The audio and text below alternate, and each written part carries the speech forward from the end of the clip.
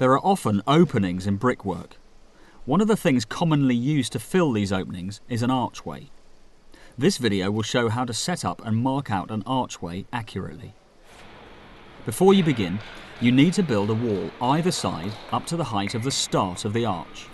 This is called a pier.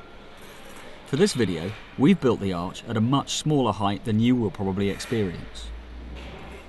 Before arches are built, a temporary support called an arch centre needs to be constructed. Note that timber will be used for support on larger arches.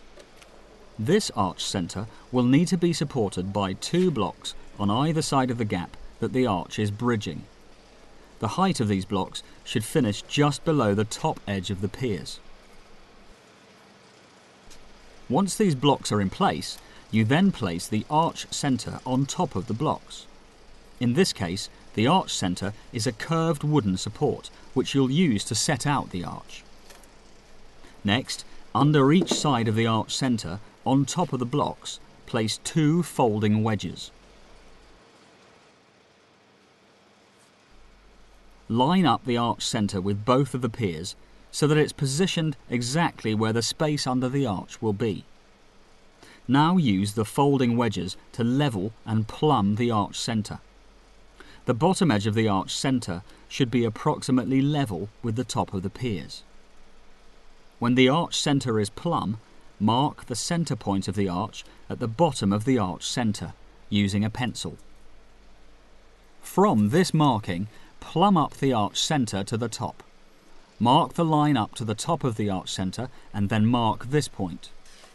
This centre point now marks the centre of the brick that will be set at this place on the arch. This brick is called the key brick.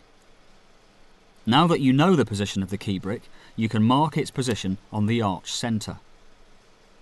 Using a tape measure, measure from the far edge of the key brick along the circumference to one side of the arch centre. Divide the measurement you've taken by 85 millimetres. This is the width of one brick, 75 millimetres plus 10 millimetres for the joint next to it. This will tell you how many bricks will be needed to construct the arch. If the division is fractionally out, simply adjust the joint sizes equally along the arch. You can now mark out the bricks to the adjusted measurement. Start from the pier to the key brick. Don't forget to mark the 10 millimetre joint for the key brick as well. Now mark out the other side of the arch centre in exactly the same way. These marks now represent the top positions of the bricks being laid for the arch. For arches where cut bricks will be needed, these will need to be marked out to help figure out the dimensions of the cut bricks. To check that the measurements are correct, a string line should be pulled from the centre point through the marked positions.